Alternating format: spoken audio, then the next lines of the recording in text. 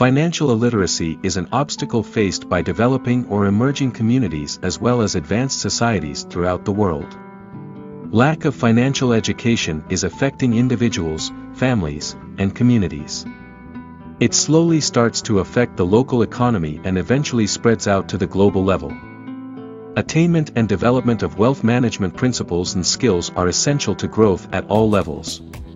You could use these practical financial tips and money management skills as a general guide for your financial journey.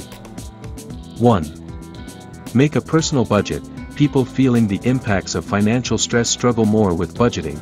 That's one finding from the Capital One Mind Over Money study. They feel less in control and tend to spend their paychecks more impulsively. 2. Track your spending. Tracking your spending could be one of good habits. After all, it may help you avoid overspending and stay within your budget. 3. Improve your money mindset. What you do with your money is important.